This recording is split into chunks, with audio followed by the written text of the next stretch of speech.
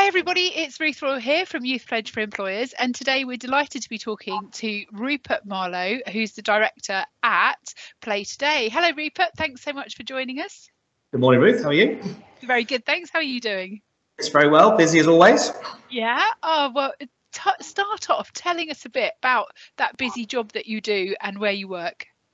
Well, we have two sites, one based in Suffolk, Woodbridge just down the road from Farlingay High School, and then we have another one in North Cambridgeshire in Wisbech.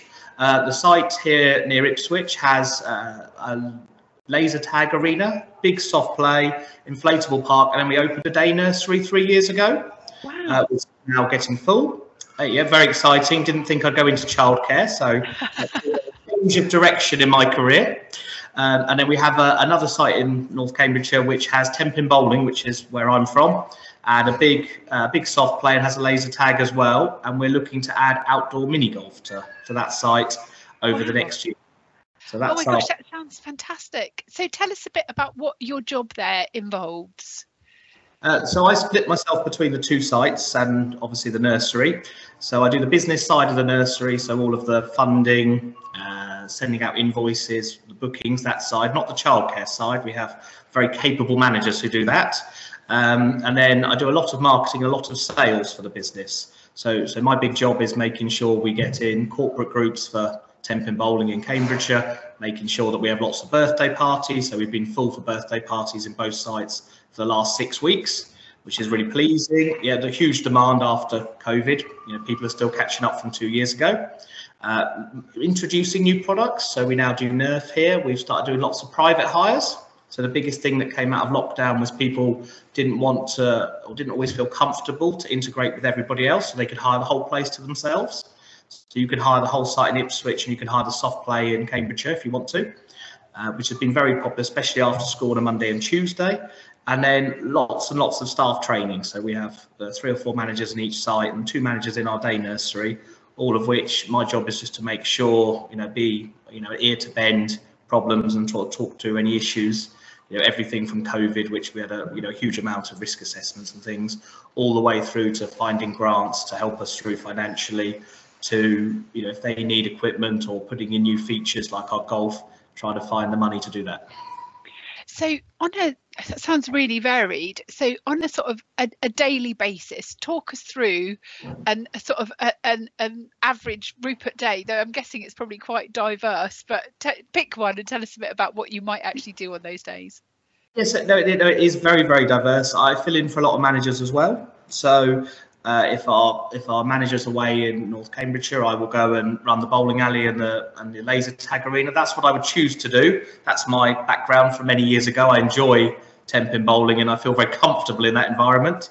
But for example, yesterday we had our leavers party for the nursery. So yesterday I did lunch cover in the nursery from 12 till 2 while the managers got the party ready. My daughter's at the nursery, so I then went to a leavers party from 2 till 3 for their graduation. Before that, we are introducing some interactive features here. So I had a couple of calls in the morning with 2 different options. One is a big projected wall which you can kick balls against, and one is a sort of target game. So that sort of filled up most of the morning. And on top of that, we do all sorts of little bits of maintenance that I help people with. So we have a maintenance person on site here, does everything from painting fences to making sure the equipment's safe. So yesterday morning, between 9 and 11, before those calls, we had our bouncy castle, so inflatable park maintenance person came in, and he just needs a hand moving things around, tidying all that up. So there we are. Inflatable maintenance, followed by new features, followed by nursery graduation, a little bit of Facebook, social media marketing in the afternoon, and then get home about sort of 7 o'clock to read stories to my 2 little ones. That is a day of my life. That's really interesting, because I think a lot of young people are interested in actually what people do in their jobs on a sort of day-to-day basis, not just what they look like on a job description. So that's really interesting to hear about. Rupert, you've touched on sort of the maintenance person and what they do for your organisation.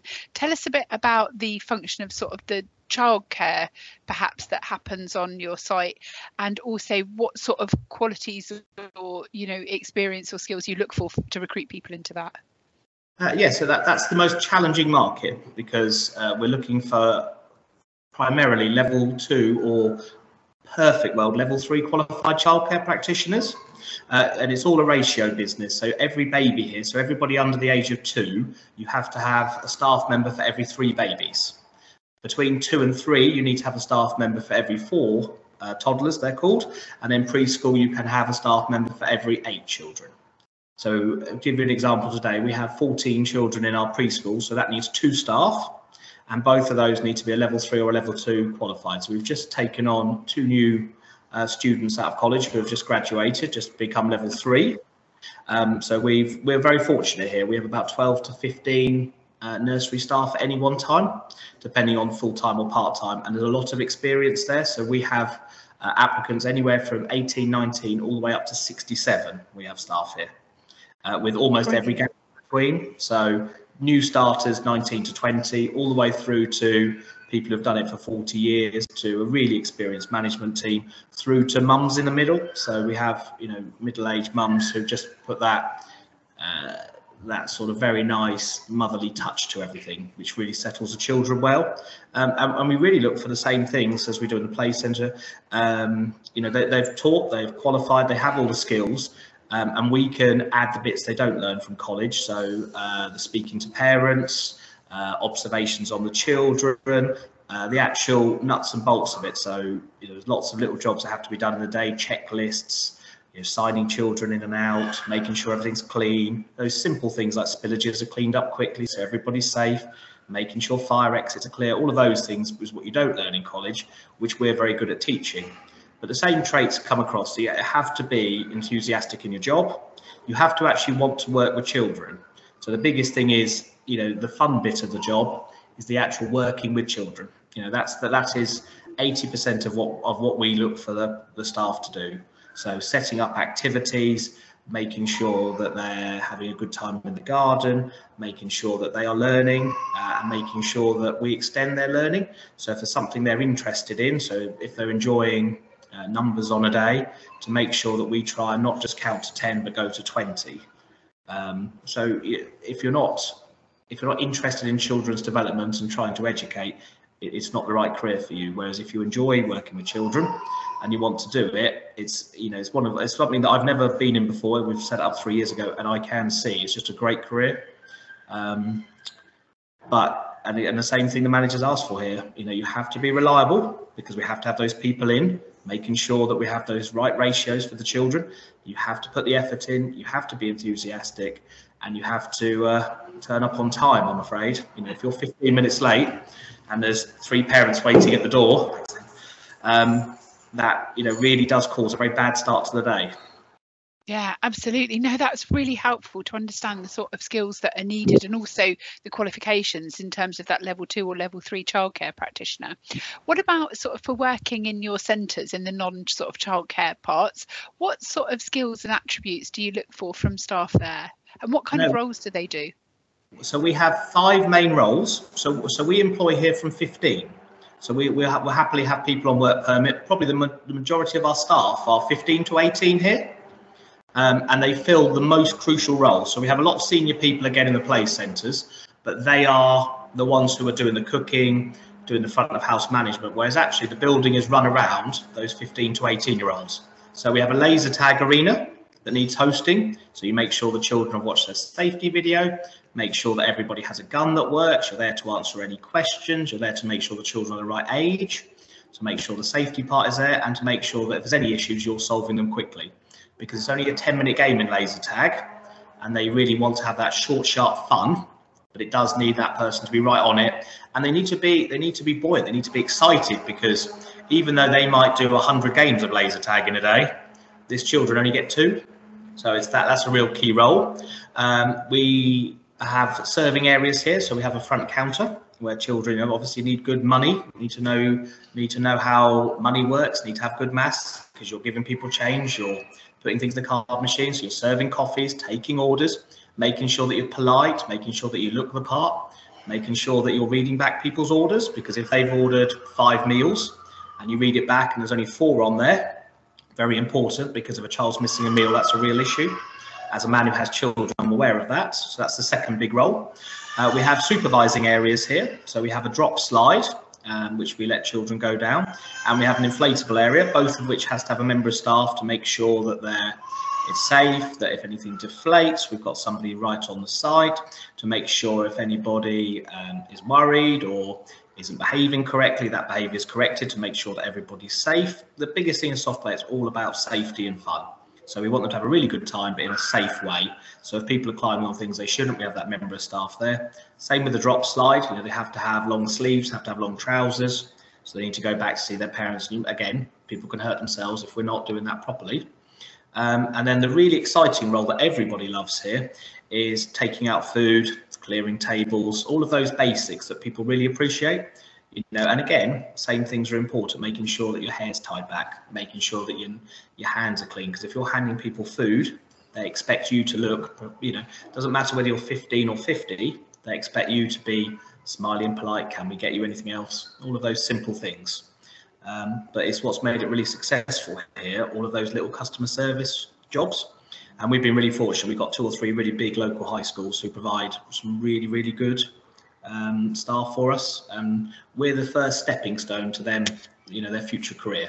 So a lot of our staff have gone on here to go and work at Tesco's or to go and work at big supermarkets because they've had those 2 or 3 years really good experience. So they're already turning up on time, they're already presenting themselves well, they're already learned how to speak to people, and when they're asked to do a job, they already have that mindset that this is an important role for the business. That's really helpful, Rupert. Thank you for talking us through those. Tell us a bit about how you got into your job. You know, I fell into it. So I used to do bowling when I was young, and at 16, 17, I was asked by a friend of mine to cover a couple of shifts. Covered a couple of shifts, was asked by the manager to stay on in bowling. Ended up managing the site at 19. I think it was one of the youngest managers in the country, which was tricky. For the first 2 years, made massive amounts of mistakes, huge mistakes. I had a very, very good director at the time and a very good assistant manager who helped me and supported me, and I did lots of management training. And by 21, I was, you know, I had it under control, and then went to manage that site for 14 more years. After that, whilst doing consultancy and all other things in temping bowling. Eventually, we were bought by a big national chain, so very successful. That was the end result of the business. To you know, have the directors. You know, we did 20 years in total. The business was there before it got bought out. So that's the end result of lots and lots of hard work. When you can sell to a big chain, still going now. So I'm quite proud that sort of 25 years on, for a leisure business to still doing well and still being the same site is a big success story. Oh, that's fantastic. And if you were to go back and to give your younger self a piece of advice about careers, what would you tell yourself? Try more things. So don't close yourself off. So I had a really good opportunity when I was very young working in a hotel, and I got the opportunity to do housekeeping 1 week, to do the kitchen 1 week, to work in reception 1 week. One of the best things you're ever going to do, if you ever get an opportunity and someone says, we've got a varied role, very similar to here, you know, if you're going to come and work here, don't close yourself off. I don't want to do birthday parties, or I don't want to supervise this, or I don't want to do the till. You know, even if you're not confident with something, people will teach you. And just go in open-minded, enjoy it, find something you enjoy, because you're at work a long time, people have told me, and as I've just turned 40, that is true, and you need to do something that you do enjoy. And I would tell, you know, my girls are much younger, but I would just say to them, go and try lots of things, enjoy it, but go in with a positive mindset. If you only go into a job just to earn money, or just to because your parents are pushing you into it, or because of any reason, that isn't going to give you the result you want. That is absolutely brilliant advice. Rupert, thank you so much for your time today. It's been absolutely brilliant to meet you. Pleasure. No, definitely. Look forward to it. Thank you. Thank you.